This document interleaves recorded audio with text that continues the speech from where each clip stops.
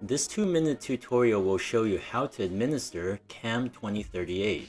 Start by opening the medication syringe kit. Inside will be a pre-filled syringe and plunger.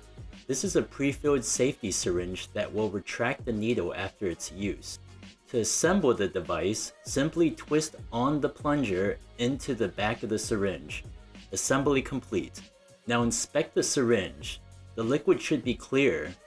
Do not use the syringe if the liquid contains visible particles or it is cloudy. Next, choose an injection site. The recommended sites are on the abdomen, outer gluteal areas, outer thighs, and the back of the upper arms.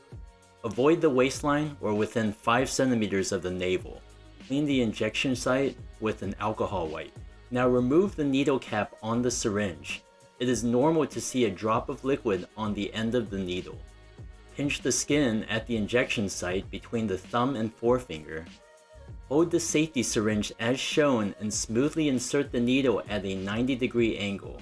The needle should be completely inserted into the skin.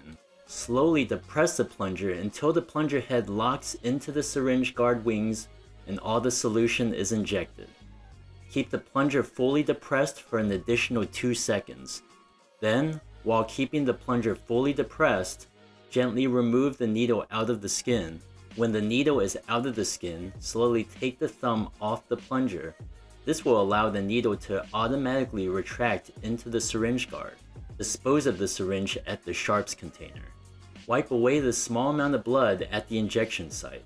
Avoid rubbing the injection site. And you're done. That wasn't too bad. Remember, if there are any questions or concerns, please contact Dr. Williamson or Dr. Lee and we can help.